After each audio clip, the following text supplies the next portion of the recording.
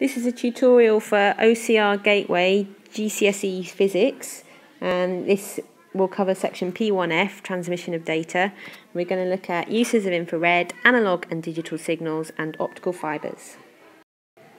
So we'll start by looking at infrared, and here we've got some pictures that show uses of infrared. Remote controls for TVs and DVD players using infrared signal. Less commonly used now, but short distance data links. So we've got here a laptop, and if you look here, there's a little infrared sensor and transmitter there, and you could put that next to a mobile phone, for example, to send signals over short distances. Down here we've got infrared sensors and thermal imaging, you might remember from P1A, and both of these work by detecting body heat. Okay, so on to analog and digital signals, and we're going to look at how we can describe each signal, and we're going to talk about the advantages of digital signals. A digital signal can only take two values. It can either be on or it can be off. We could also express that as a 1 or a 0. Examples of a digital signal are Morse code, that was discussed in an earlier tutorial, and optical fibres also use flashes of light or infrared. The light can either be on or off, which is why it's a digital signal. An analog signal, on the other hand, can have a whole range of values. And this is represented in this diagram here. It can have the maximum value, it can be off, but it can also be any one of these values up to the maximum. The way of describing that is by saying that analog signals have a continuously variable value. We can also say they can take any value within a range. Learn one of these, whichever one you find it easier to learn. If you find it difficult to remember these descriptions, when you're asked about a digital or an analog signal, or when you're asked to describe them, you can draw these diagrams, and it's very likely you will get marks just for drawing one of these.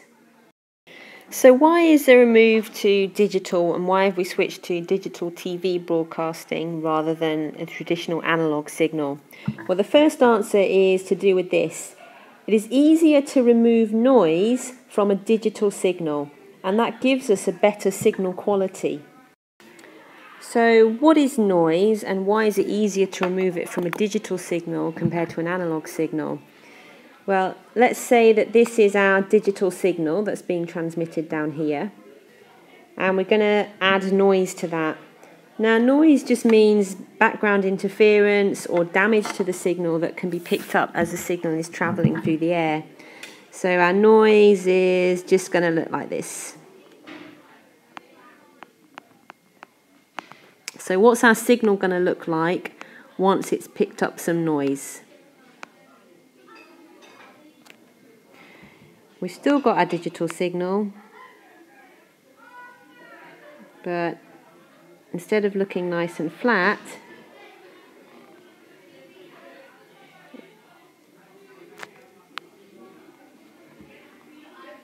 it's going to have noise on it like this.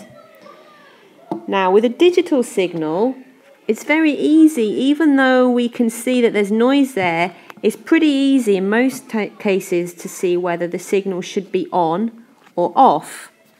So the receiver and the decoder at the receiving end can look at the received signal and say, okay, this is what it looks like, but I know that actually it should look like this. Excuse my drawing. So for a digital signal, it's very easy to get from a damaged or noisy received signal back to the original signal, which is why the signal quality is better, so you get better picture quality or better sound quality on DAB radio. Okay, now let's compare that to an analog signal. So here we've got our analog signal, and we can see it's not either on or off, it's taking a whole range of values there between the maximum and the minimum. And again, we've got our noise, which we're going to add to that signal, and I'm going to attempt to draw that over here. Okay, so I hope you get the idea that this is this signal now with some noise added. Now, for the receiver, it is much more difficult to see what the original signal should have looked like. So it's actually quite difficult to remove the noise from an analog signal and get back to exactly what the original signal looked like, which is why on a traditional TV signal, traditional radio, FM radio, the signal quality and the picture quality and the sound quality, are not quite as good as that on digital. There is one situation in which analog signals may give better audio quality than a digital signal, and it's in the situation where there is a lot of noise. With an analog signal, no matter how much noise there is, there will always be a signal that the receiver can broadcast. Our ears are actually very good at, and our ears and our brain together are very good at decoding sound, even when the sound quality is very bad. So even if the sound quality is very bad, we might still be able to pick out words and what it means. If there is so much noise on a digital signal, and I'll just sketch it again down here. So this time we'll have a huge amount of noise, and we'll try and draw that the other side here. So our received signal is going to look so damaged that it's actually very difficult for the receiver to work out whether at certain points whether a signal should be on or off. Then it will just broadcast nothing. So if a digital signal becomes so damaged by interference and noise that the receiver can't work out whether the signal should be on or off, we'll actually get patches of silence. So to you listening to the signal, it will sound like it's cutting out constantly. Another reason for switching to digital is this idea of multiplexing. Multiplexing just means that more than one signal can be sent at the same time. It's much easier to do this on digital or using digital than it is using analog. An example is a comparison of DAB radio, digital audio broadcasting, and FM radio, which is analog. DAB has more stations available, has less interference with other broadcasts. It may give poorer audio quality compared to FM, and this is what was discussed a couple of slides ago in the case where there's so much interference and so much noise that a digital signal could cut out. A disadvantage at the moment is that not all areas are covered, so you can't receive all stations in digital format anywhere in the country. Okay, so if you have cable TV or if you get your internet using Virgin Media, then you will receive your signal down one of these, which is an optical fibre. Optical fibres carry digital signals.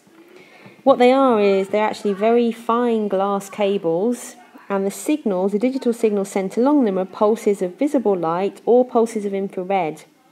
The signal travels along the optical fibre by total internal reflection. Now this was covered in an earlier tutorial, so if you're not sure what that is, go back and have a look. Fibre optics are really good because they carry information at very high speed. So they're very good for high-speed internet. They allow transmission of data using light. They allow multiplexing, so that means that more than one signal they can carry more than one signal at the same time. And there's little interference, so there's very good signal quality using fibre optics. And that's all for P1F.